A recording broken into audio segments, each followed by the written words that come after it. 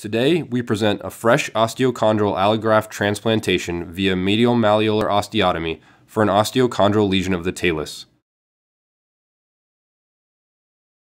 The patient, a 16-year-old male, presented with a several-year history of right ankle pain following an ankle fracture at age 13. At initial presentation to an outside provider, he was diagnosed with medial ankle pain due to a medial talar dome osteochondral lesion. His exam revealed a stable ankle. He underwent 6 months of supervised physical therapy without relief.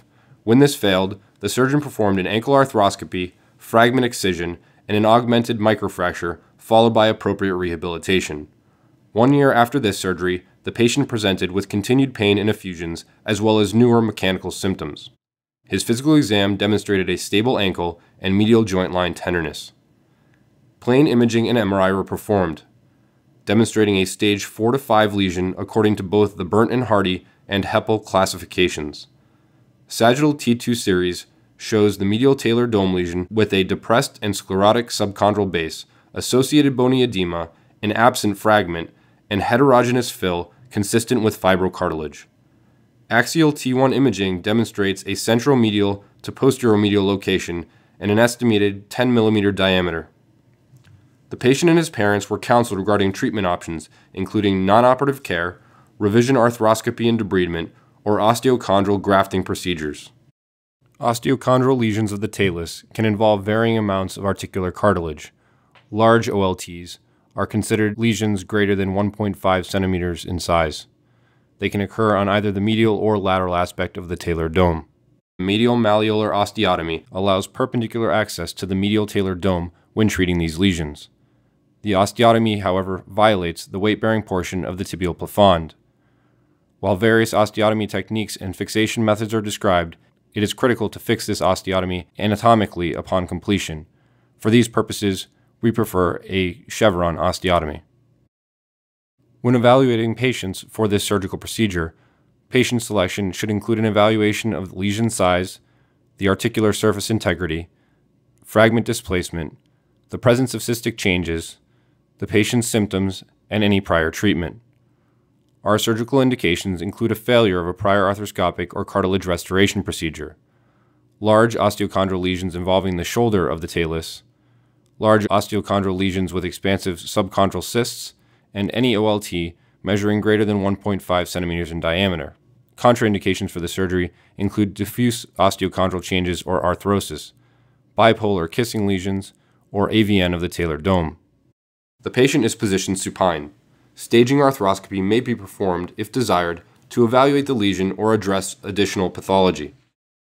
A curvilinear incision is planned starting 3 to 4 inches proximal to the tip of the medial malleolus.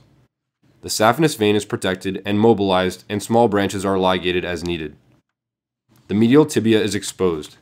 A chevron osteotomy is planned and marked with a bovie, protecting the posterior tibialis tendon. The apex is centered antero-posteriorly, and its proximal to distal location is planned to allow perpendicular access to the talar dome. For larger or more central lesions, a more proximal apex may be required. MRI templating and intraoperative fluoroscopy can be helpful in planning this apex, and, as demonstrated here, to evaluate the planned exit point within the plafond. An oscillating microsaw with a thin blade is used to initiate the cortical cuts under fluoroscopic guidance. Use of a thin blade prevents significant loss of bone and resulting joint incongruity during reduction. Multiple small osteotomes are then impacted sequentially to the level of the subchondral plate without completing the osteotomy. Guide pins for cannulated malleolar screws are pre-positioned and over-drilled.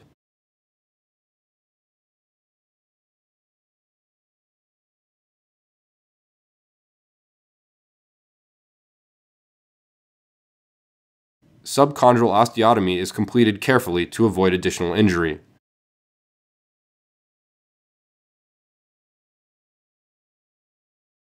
The anterior capsule and the flexor sheath posteriorly are carefully incised, and the medial malleolus is reflected over the deltoid ligament distally, exposing the lesion. The lesion demonstrates a chondral fissure, and with a curette, a mobile fibrocartilaginous flap is demonstrated. The edges are defined and the loose flap is sharply excised, and any underlying fibrous tissue is debrided down to the sclerotic base.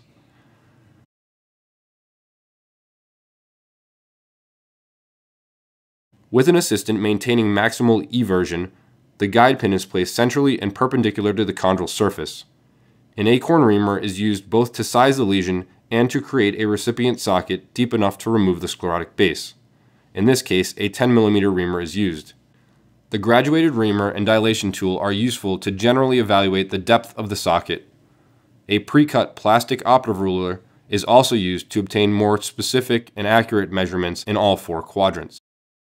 An allograft plug is obtained, and the depth is similarly marked along the cancellous edge in 4 quadrants corresponding to the socket. The plug is cut to length. The sharp, bony edges of the allograft plug are gently tapered with a rongeur to ease insertion. Pulse lavage of the cancellous bone helps to remove any residual immunogenic factors. The plug is inserted by hand and gently impacted until seated. A flush position is desired. A maximum of 1 mm step-off is acceptable but discouraged. The malleolus is reduced and guide pins are reinserted into the pre-drilled holes. A reduction clamp compresses the osteotomy. The reduction is assessed with particular tension of the plafond using fluoroscopy. Once an anatomic reduction is confirmed, partially threaded screws are inserted for fixation.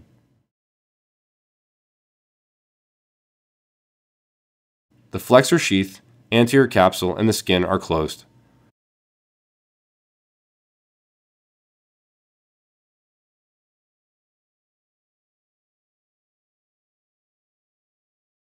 The patient is placed into a postoperative LNU splint or a cam boot with strict non-weight bearing. The weight bearing is restricted until a stable union of the osteotomy is obtained. Gentle non-weight bearing range of motion promotes chondral nourishment, and it may be initiated within a few days of surgery or as late as 4 weeks postoperatively and is titrated to patient compliance. Beginning 6 weeks postoperatively, the patient is advanced from partial weight bearing to weight bearing as tolerated, assuming healing of the osteotomy.